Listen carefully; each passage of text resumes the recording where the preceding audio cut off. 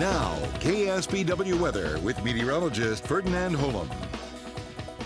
Welcome back, everybody, and a very good Saturday evening to you. Skycam 8 Monterey, high above the Embassy Suites and Seaside. Look at that, just a beautiful sunset this evening. A few little high clouds still passing through. Most of those are gone, and we'll see clear skies tonight. Maybe a little bit of fog developing overnight tonight.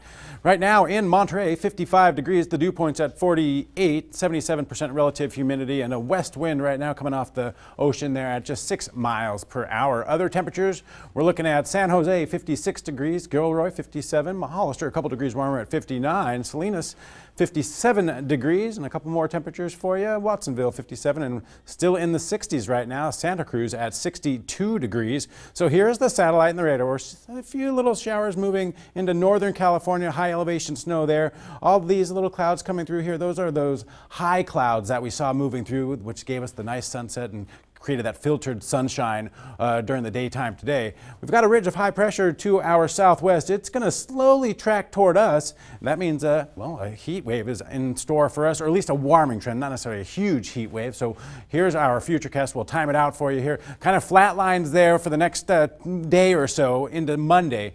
Monday is where we start to see that high pressure ridge really start to build into us. So that'll be the first day of that warming trend there, and it'll continue into Tuesday. And you can see that by these lines here going up in that quick arc like that. That's a high pressure ridge. So Monday, that's where we'll see the warmest temperatures. We'll look out to the west, and then a trough of low pressure will start to kind of knock down that ridge, but it won't knock it down too much. Only it'll knock down temperatures a little bit on Wednesday, but only by a couple degrees or so. And then that ridge builds back in for Thursday. And then by the time we get into Friday and Saturday, another trough of low pressure starts to make its way towards us. And then we cool things down toward the weekend there.